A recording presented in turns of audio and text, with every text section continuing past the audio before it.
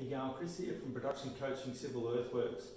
Today I'd like to share a video which it really touches home, and it's something very important to me within the videos that I do and the reason why I'm doing these videos and sharing this information and trying to help people hit the ground running and help them for even moving forward in their career in all different levels, where I've been lucky enough to advance up and operate different machines and see things outside of the circle of just operating my machine and not fully knowing what's happening on behind the scenes as well.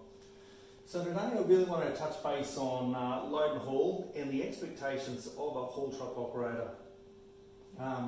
When I first came into the industry, I started in the load and haul trucks, and there's things that I didn't quite pick up until I actually jumped into a different machine and got to see it from the other side and the other point of view. And just seeing things that will break down the culture and create frustration within operating and so on. So this is the information that I want to share. So even if you're just starting in the industry and you're in a load and haul truck, you can get a slight glimpse of what, say, a loader operator or in this case an excavator or even a dozer operator, what they experience when you're working within that team environment and you're working with them and you're tipping your loads off, and what impact sometimes your loading style or your load and haul attitude and or be the best way of saying, and your skill level would impact their day as well. So in this case, where I work now, I'm very lucky that I work with some really good load and haul operators. I also am lucky enough to work with some very green ones, or very new to the industry load and haul operators, and you can see how they're improving, how they're growing, just simply by sometimes some of the stuff that I'm trying to say as well, and just also the good culture we've got in the team and the other operators sharing the information as well. But we've also got the operators that quite aren't understanding it to the full extent, and that could be, like I just mentioned, quite possibly because they've only really operated load and haul trucks and they haven't had the opportunity to see it from a different point of view.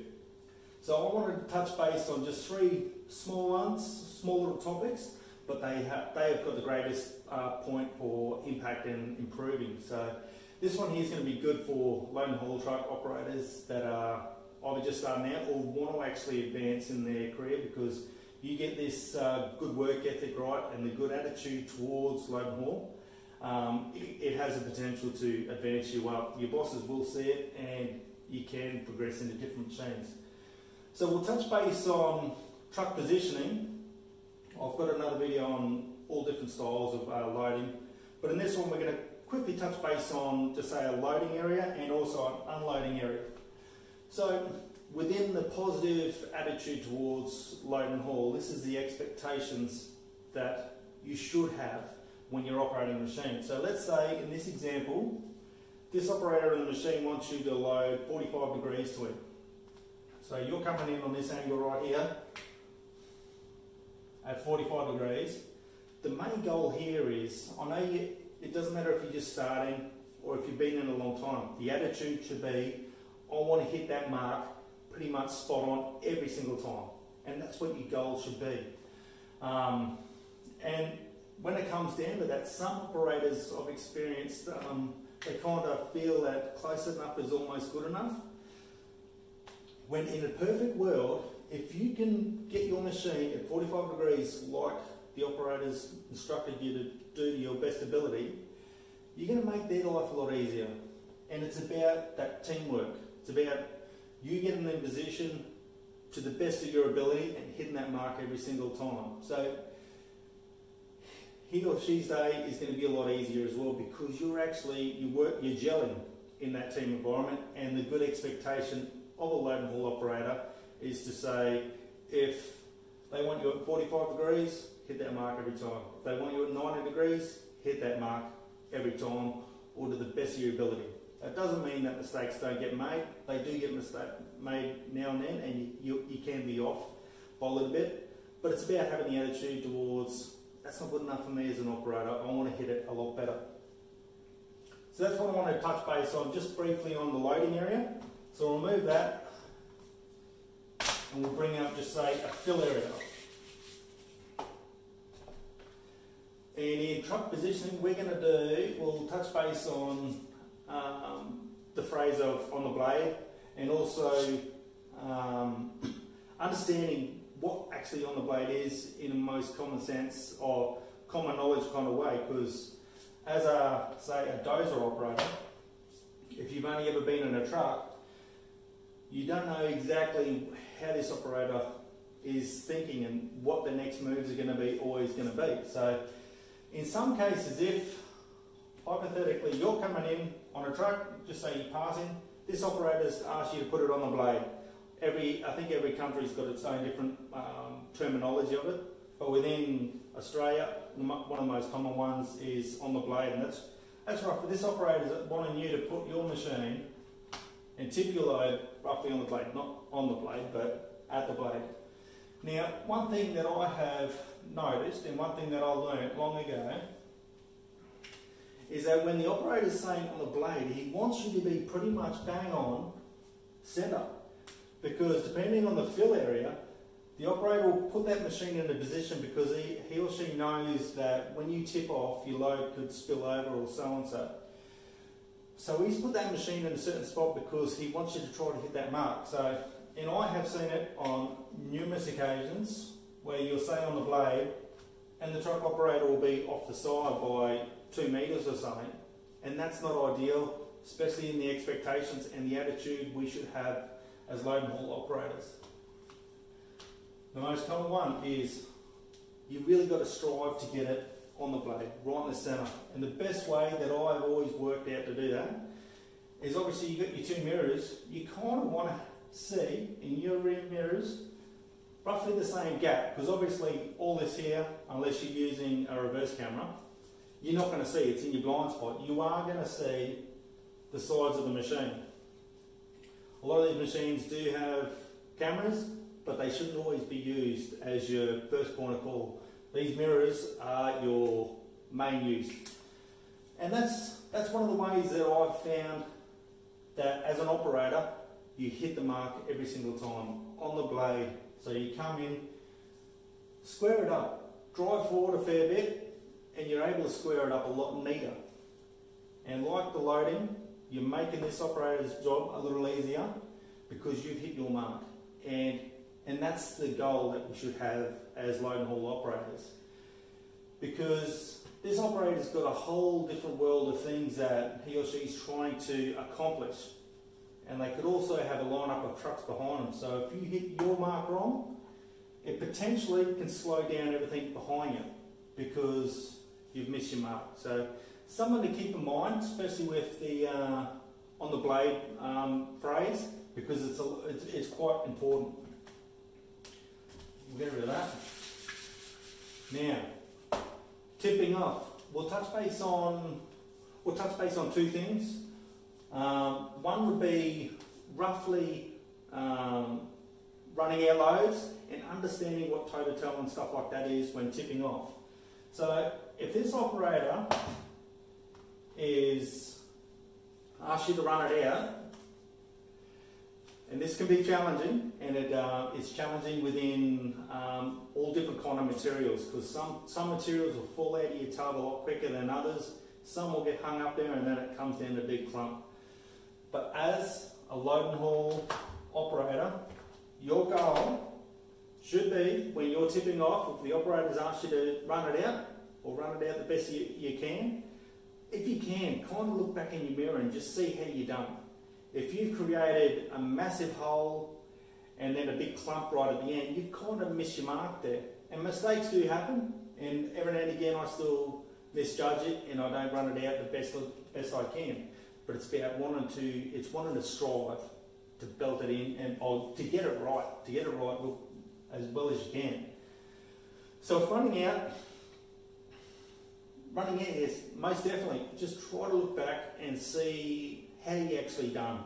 Sometimes you might get some feedback from a grader or dozer operator or compactor, but if you don't, obviously try to look back and just see how you done and try to improve on that. Work out how the machines and the materials coming out and see if you can grow from that. because as an expectation, if you can run out good and you're working within a fill area with the dozer operator and you've made their day that little bit easier because you've tipped it off in the right way, it definitely improves your competency level as an operator and can propel you forward, because the operators here could be calling for you to tip off to them all the time because they want you there because you do it right. Another one I wanted to touch base on with tipping off, I've explained it briefly in another video, but when tipping off, if an operator has asked you to tip off toe to toe, let's call these are two, say stockpiles or two loads out of a truck. The operator wants you to hit that mark to the best you can, and that's what I've also noticed within some operators. They believe their job possibly could just be from moving dirt from point A to point B, and as soon as they put their bin down and drive off, their job's done. But if an operator of a dozer or something has asked you to go toe to toe to create that bit of a void for when they're pushing out the load, that's what you should be striving for. You shouldn't just tip off and then drive off thinking that's enough. Once again, look in your mirrors. If you've got that reverse camera, look in the back and just see where it's starting to tip. If it's going to be piled up here, move forward just that half a metre or so, so when you do tip off, you actually hit the mark.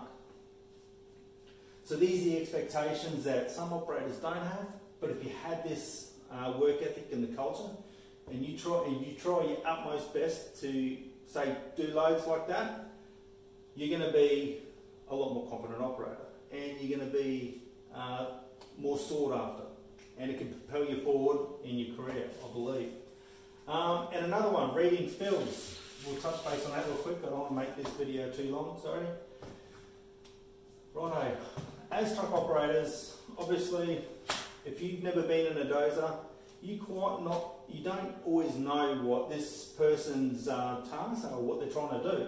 So if this operator's tipping off a fill and he or she's working left to right, so there's left and there's right.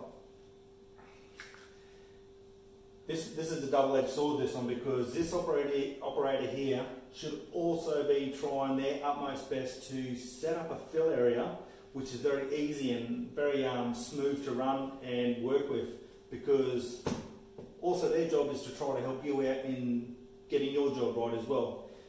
For example, if this operator hasn't informed you that they're working left to right, or they don't have the opportunity to, they could be over here, and that causes, it can cause confusion, because when you come up to the fill, you're not quite sure where this operator wants you. So when reading a fill, like I said, it's the operator's here position as well to get it right, to help you get it right. But when you come in, if it's left to right and it's been that way all day, nothing should have changed. So there's going to be some small things that a lot of operators do. I do it myself to try to help you out. Let's say in this example we're working left to right, and I place my machine here, and you're coming up on this way here. I've seen it many times where this operator will want to put it up here on the left or something.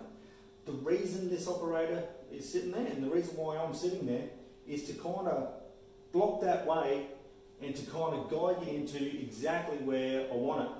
Because sometimes if you're coming up from half a kilometre away, you can't quite see the fill until you're right up on top of it. So you can use these little markers as a bit of a guide, and this is what a lot of operators do.